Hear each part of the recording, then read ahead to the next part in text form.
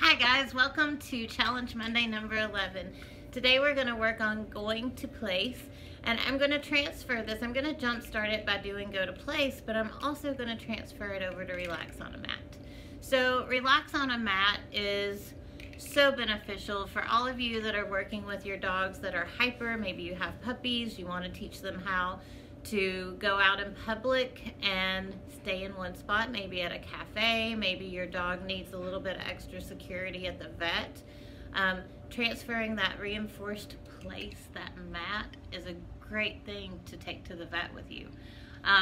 It gives them extra security. They've been reinforced. That mat has a great association. So we can start to work with behaviors in different places with transferring that mat and doing the same exercises.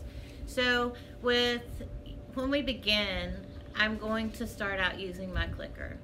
And as I progress, you're going to see that my clicker, I stop clicking. I'm doing sneaky treats. I don't want the dog to see me throw them.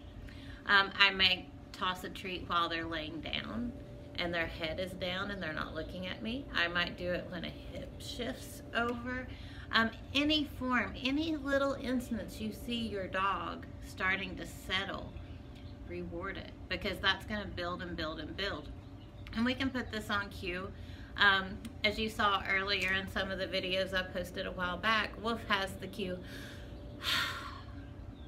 for settling. So let's get started. I'm going to pause and start again so that we have a really nice little training video for you. Happy clicking.